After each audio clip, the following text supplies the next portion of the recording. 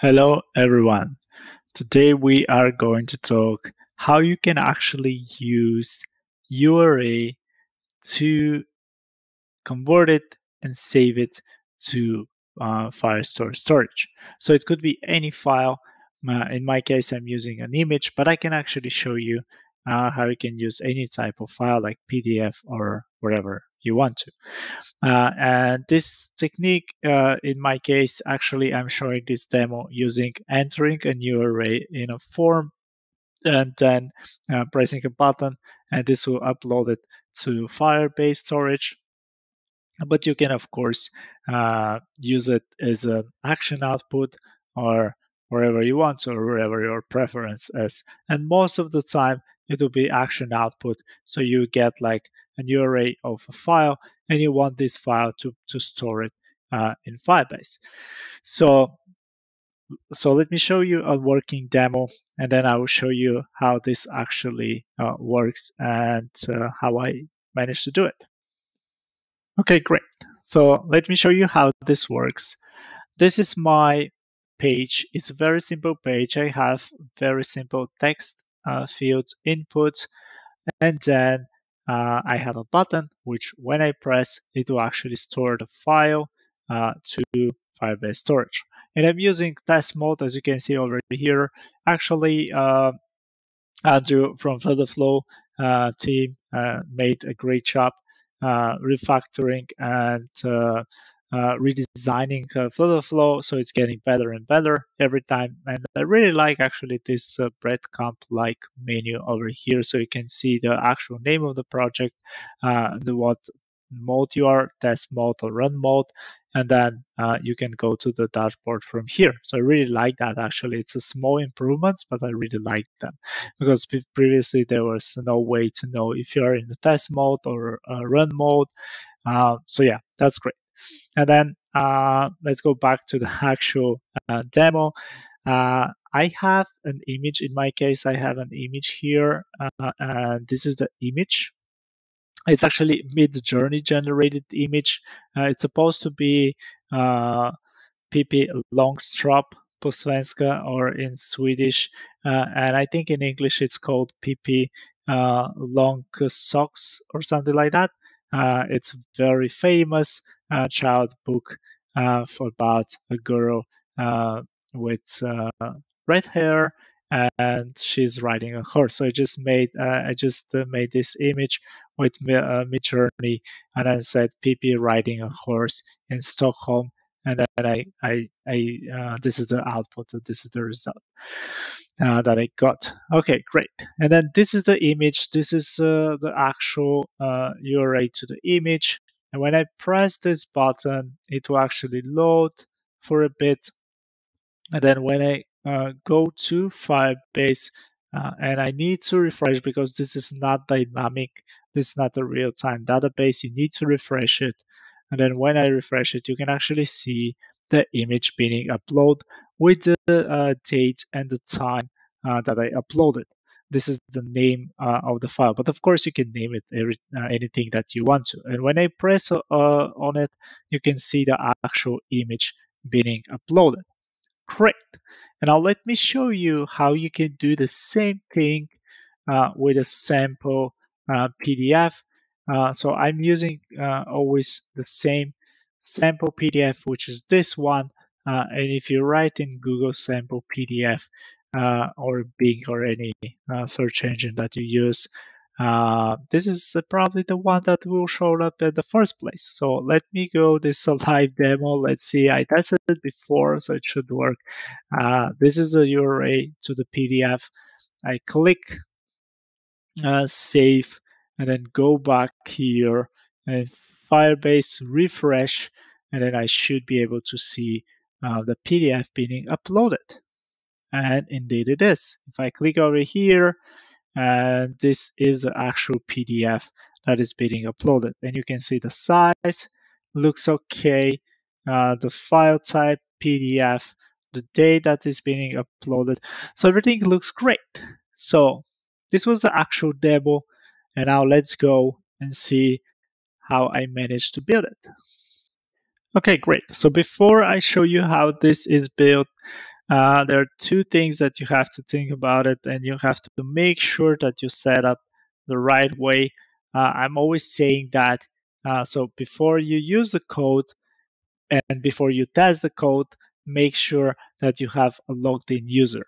So make sure you have a logged in user because we are actually using the path. So when we are storing the files, we're storing inside users and then the user ID. And in my case, I have a folder called files, and I'm storing them there.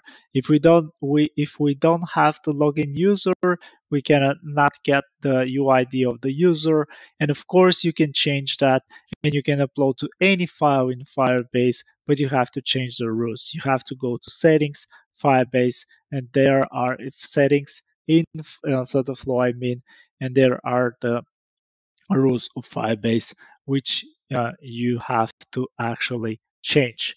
And if you go to your Firebase rules, those are actually the rules, and those are the same rules in Flutterflow as well. So you can see actually you can upload files inside users and then the user ID. This is the folder that you can upload files to. If you, like I said, if you want to change this folder, you have to change your rules. And because we are actually sticking with the default rules, that's why we are need to have a logged in user. And then the second thing is that create a fake upload to Firebase button. And the reason for that is that we need to have the code, which is the actual code to upload the file in Firebase. And to do that, it's very simple. I have a fake upload page, which I have only one button and a single button. The action for this single button is just upload file to Firebase and then upload side Firebase and then let's say PDF. The type doesn't really matter. And if you have this action set up, the code to upload to Firebase will be automatically uploaded or automatically intended or applied in Flutterflow. Sorry about that. And then you can actually use it. So this is the code that we are using. Great. And then let me show you the actual page that I have set up. So the page, like I said, only have a text field, which is URA to file that you want to upload, and then the actual custom action. And also custom action, it's called save file from URA, and you have one argument, which is the actual URL.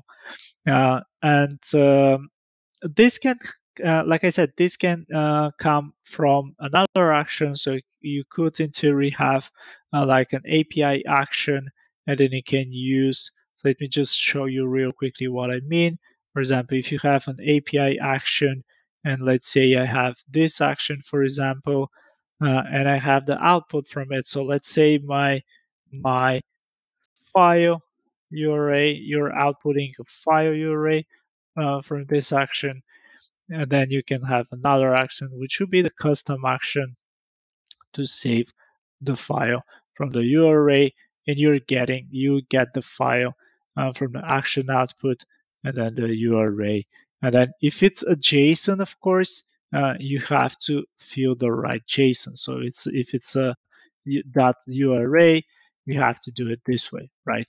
So this is just a simple way you can use it with actions, with action output.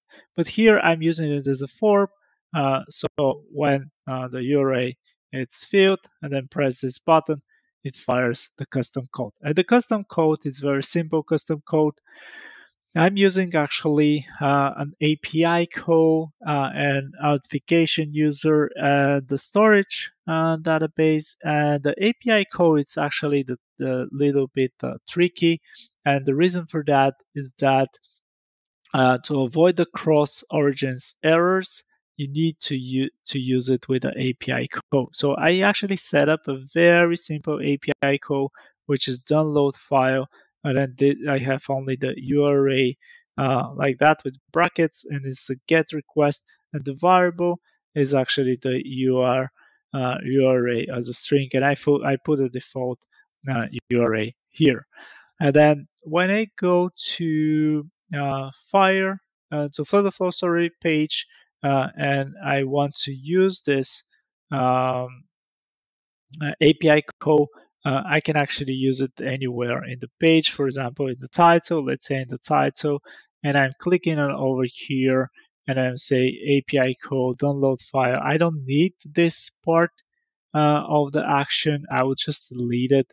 And the reason for that is just I want to actually see what is the naming in Flow to actually use it. So if I click on the code and then click where I added, this is actually the code, or this is the API code that I have to copy. But I forgot to put the variable, so I have to put the variable, of course, which is the URA.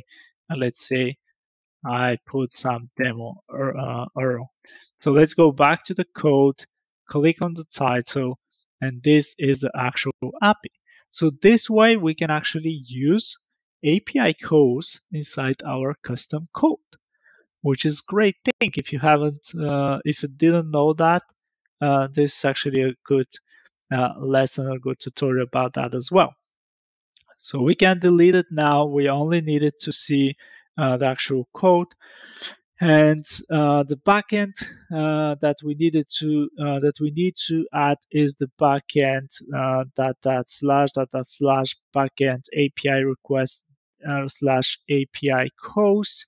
And then when we add this, we now can use our API codes. All the API codes actually in Flow, we can use them in our custom code. And because I already added that, you can see actually it's the same API code. But if your code is something else, then you have to add it or change it. And then because we're using the source code, so how you can know that we're using the source code of Flow, you know it because we have the // before before the actual path, and that means that we're using the Flow source code. And then because of that, we need to exclude it from compilation. It's very important, or else it will not compile. The code will not compile, even if that you don't have any errors over here. The code will not compile. So make sure that you exclude it from compilation, and then let me go to the actual code. So we need to add one argument, which is the URA that we are going to take it, the link, and then upload to Firebase. And then we need to actually get the URA itself and to place a no safety check. Because if you have a no here, it will actually blow up your application. If you pass a no URA, it will blow up the application. And this is my image. I put it as a safe, as a default backup. And then the first thing here, the first thing to the actual code is that we're getting the extension. So we're getting the file extension, so you don't have to worry about that. If you're uploading PDF, it will get the file extension and place it as a PDF. If you're uploading a PNG, it will be uploaded as PNG or JPEG or wherever file extension that you are uploading. It will just get it from here, so you don't have to worry about it. And as always, I'm doing it. I'm getting the file. I'm putting the file name as the date. So I'm getting the year, month, date, hour, minute, and seconds. And then we're combining the two. So we're combining the name of the file plus the extension, and this will give us the file name. And the last part is we're getting the directory, which is users, and then current user ID, and this is coming from this part, which is the out Firebase out, and then out utility, and this is of course again Flow source code, so that's why we need to exclude it from compilation, and then we're combining the two to get the storage path. And the other thing that we need to actually get is the file as bytes. And we're getting the file as bytes by calling the API call. And the API call, the parameter of the API call is called URA. So that's why we have two URAs, because this is the parameter of the API call and this is the parameter of our custom code. So this one is coming from here, and this one is coming from the API call, which is coming from over here. So you can actually name it something else if you're mixing which one is which. But yeah, on the right side it's coming from here. On the left side it's coming from here. API calls. Great. And now we need to actually get the data as bytes, and we can do that by file as bytes and then response, and then just place body bytes, and this will return the bytes as bytes, and then we can. The final thing that we're doing is actually uploading the data, which are by using this backend Firebase Storage. So we're uploading the data, and then we're uploading to this path, and then we're using the bytes that were generated. And here we have the download URA. So if you want to get the download URA, you can have an app state. So it could be ff app state. I haven't included that, but I can do it just right now. My code analyzer, for some reason, it's not working right now. But I think it was file path. And then you can use the download URA. And then I think it was file path. Let me save that and go to API code. So it's file path. You can see it over here. This is my app state. And then you can save it over here in the app state. And then you can, of course, use it all across your application. Great.